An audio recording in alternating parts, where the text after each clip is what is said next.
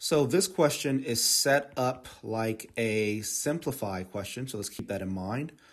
Most questions that are between 1 and 3 lines long and that contain either an expression or an equation are simplified questions. And all that means is that we're going to definitely need to simplify something in order to solve the question. So keep that in mind here.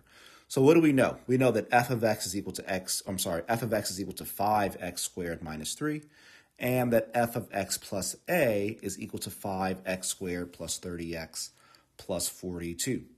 Now this is very interesting because you could have just asked me, so you could have said, or the question could have said, hey, we're going to tell you that f of x is equal to 5x squared minus 3, and then we're going to ask you, well, what's the value of f of x plus a?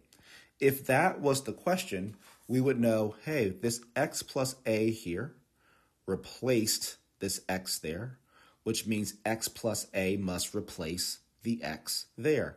So f of x plus a would be 5 parentheses x plus a, close parentheses, to the second power, minus 3.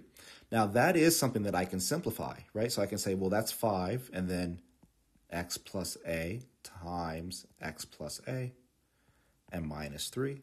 I can FOIL the product of the binomials here by doing x times x. So first of all, I have a 5 out there. So x times x is x squared. X times a would be ax, plus another a times x is also ax. So that means I have 2ax. And then lastly, I have a times a, which is a squared, close parentheses, and minus 3. So to complete the simplification here, I'm going to distribute the 5 to each of the terms inside parentheses, and I'm left with 5x squared plus 10ax plus 5a squared minus 3. So that's what I would get, or that's what I would expect from f of x plus a.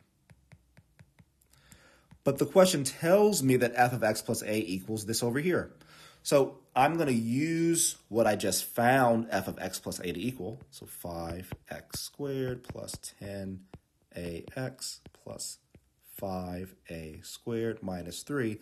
And I'm going to set it equal to what the question tells me f of x plus a equals, which is 5x squared plus 30x plus 42.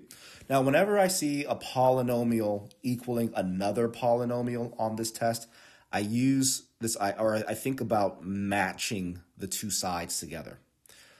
So what do I mean by that? I mean that, well, this equal sign here means that the left side of the equation must be the exact same, equal to, equivalent to, the right side of the equation. So I'm going to look at term by term. So the x squared terms, I have a 5x squared on the left. I also have a 5x squared on the right. So those two things are equivalent. So there's nothing to do with those terms there. Now on the left, I have a 10ax.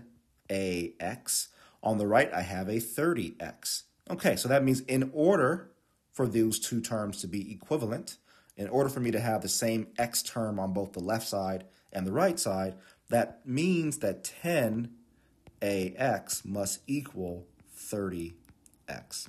And here's how we're going to find our answer, right? So I'm going to divide by 10x on both sides. So the x's cross out, the 10's cross out, leaving me with just a on the left-hand side.